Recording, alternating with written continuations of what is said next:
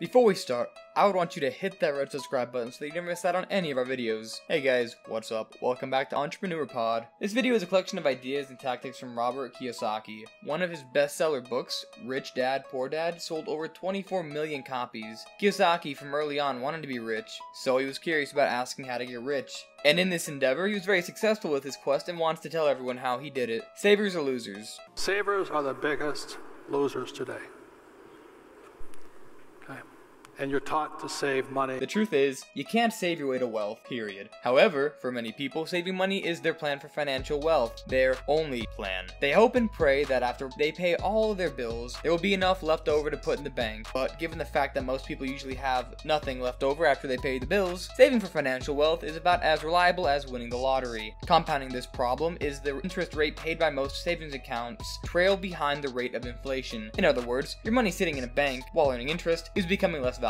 Sure, you may have some money tucked away, but saving money only provides an illusion of wealth. Building real financial wealth begins with educated investing, not saving money. So instead of saving, you need to pay yourself. First, becoming rich requires self-discipline, and in none of the 7 ways to build financial wealth is that more evident than when it comes to paying yourself first. A lot of people claim to believe in paying themselves first, but few actually follow through and do it. Paying yourself first means that when money comes in, you designate a portion of it to purchasing income-producing assets before 1 cent goes to anyone or anything else. Most people can't do this. They see the bills and financial obligations they have and use income to satisfy those demands first. And by meeting everyone else's demands, they end up with nothing short-term or long-term. In the short term, they are unable to invest in what will provide escape from living paycheck to paycheck. In the long term, they will have nothing to live on during retirement. Expand your means. The assumption that living below your means leads to prosperity is one of the most common financial beliefs, yet one of the least effective. Just like saving money, most people think that it is solid financial advice. And it is, if your goal is to be poor or middle class. The problem with living below your means is that it reinforces the poor and middle class mindset. When you see a luxury car, a dream vacation, or a designer suit, you're looking longingly at the item, and then turn with head hung low and sigh, I can't afford it. By asking yourself, how can I afford it, instead of telling yourself, I can't afford it. You begin to think about money and its creation differently. Pay taxes like the rich. If you want to become rich, you need to keep more of what you make and pay less in taxes. That isn't to say you should do something underhanded, deceptive, or illegal, but that you recognize that the tax laws are already set up to help you keep what is yours.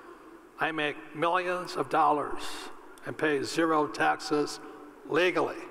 Mind your own business. While becoming rich requires work, don't think that your hard work and your work alone is how you'll make money. The poor and middle class are taught go to school, get a job, and work hard as a way to get ahead in the system. The rich, however, are taught instead to work on the system. This is what Rich Dad meant when he taught Robert to mind your own business. Diversify your portfolio. Sit down with any financial planner and they will tell you to diversify. They will then go on to talk about small cap and large cap funds. They will explain why you will need funds that focus on this sector and a few from that sector. If you listen to most guys, they go, diversify.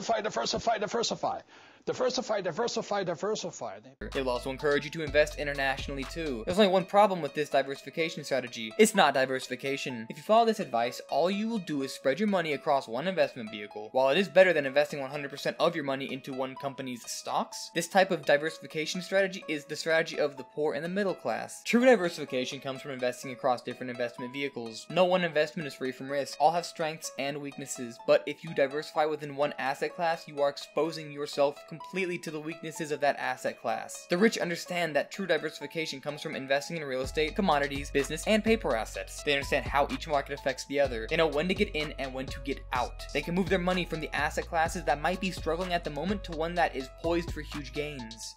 But what I'd rather do is be able to know the good ones from the bad ones, the good investments from the bad investments. The bottom line, your financial wealth is your responsibility. You determine whether you will be poor, middle class, or rich. While your financial future is an awesome responsibility, if you desire to be rich, it is one that can be yours if you follow the path laid out above. You can build your own financial wealth just like Robert Kiyosaki, but only if you take the first step. This brings us to the end of our video. I hope you enjoyed it. Hit like if you did, and don't forget to subscribe to our channel so that you don't miss any of our videos in the future. Also, be sure to watch the next 2 videos on your screen because I'm sure you'll love them. And with that, I'll see you in the next video. And that's what I recommend. So some of the difference between the old rules and the new rules. Thank you very much.